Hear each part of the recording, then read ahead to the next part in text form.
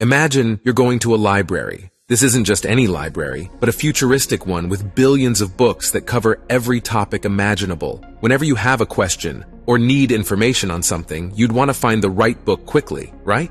Now, imagine if this library had a librarian that could instantly provide you with a summary of the best book for your question. That would be awesome, wouldn't it? Google researchers Yuri Zemlyansky, Mikhail de Jong, and Luc Vilnius, among others, have ventured into this realm of thought.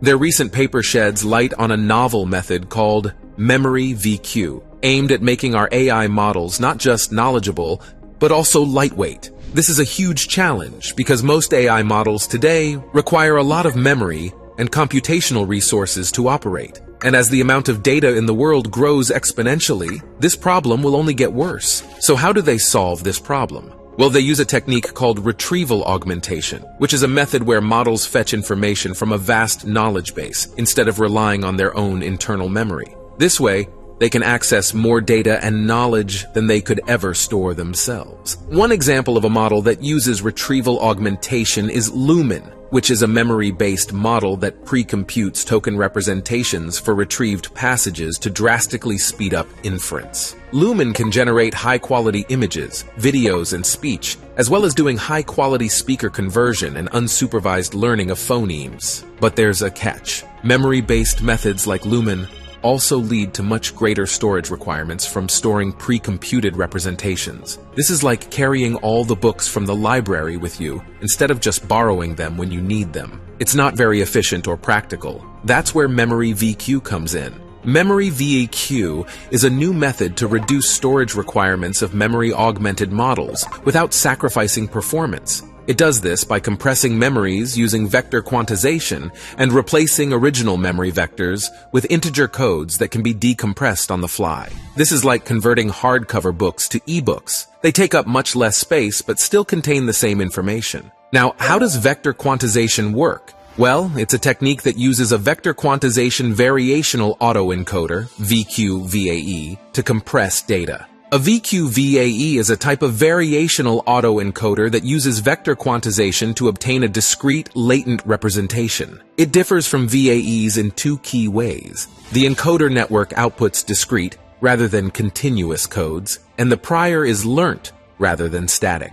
In order to learn a discrete latent representation, VQ-VAE incorporates ideas from vector quantization, VQ, which is a method of compressing data by mapping similar vectors to the same code word in a codebook. The codebook is essentially a dictionary of codes that represent different vectors. By using VQ-VAE, LUMEN-VQ can reduce the size of the memory vectors by replacing them with integer codes that correspond to the code words in the codebook.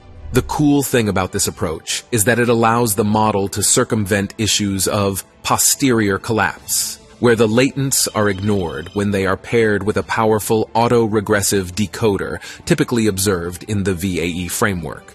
By using discrete codes instead of continuous ones, the model can preserve more information and diversity in the latent space. The researchers applied LUMEN-VQ to the LUMEN model to obtain LUMEN-VQ, a memory model that achieves a 16x compression rate with comparable performance on the KILT benchmark. KILT is a collection of knowledge-intensive tasks that evaluate models on their ability to generate natural language from structured data. LUMEN-VQ enables practical retrieval augmentation even for extremely large retrieval corpora. This is honestly amazing. Think about what this means for AI applications. We can have powerful models that can access and generate information from massive knowledge bases, using much less storage space and computational resources than before.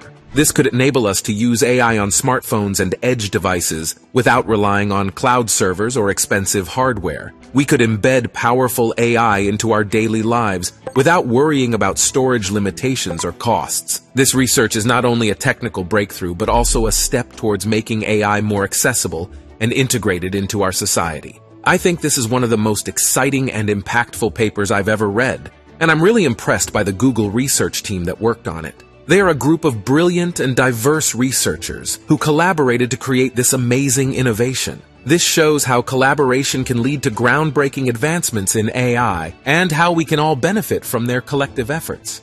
Alright, I hope you enjoyed the video and learned something new. If you did, please give this video a thumbs up and leave a comment below. And don't forget to subscribe to my channel for more awesome videos like this. Thanks for watching, and I'll see you in the next one.